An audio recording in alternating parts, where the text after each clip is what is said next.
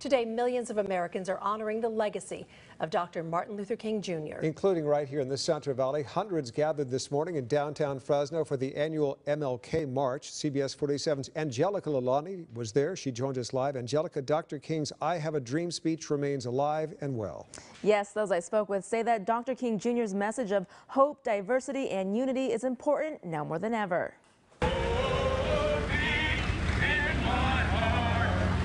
Hundreds took to the streets in downtown Fresno to honor Dr. Martin Luther King Jr. We shall overcome.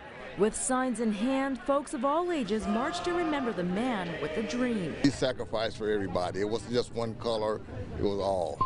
I have a dream. Many say the message of equality spoken 57 years ago by the civil rights icon is important now more than ever.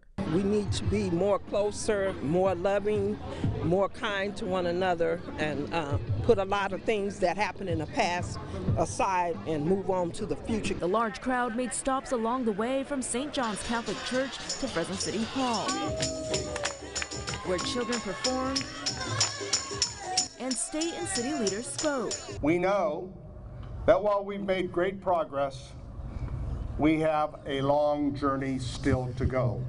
They say today was more than just a march. Dr. Martin Luther King did not want us to sit on the sidelines. He wanted us to be loud about things that matter. But while over the decades there have been obstacles, some say there's hope for the future. Dr. King wanted for everyone to be judged on the content of their character and not the color of their skin. I hope that as I stand here today in uniform, in some small way, it reflects Dr. King's dream.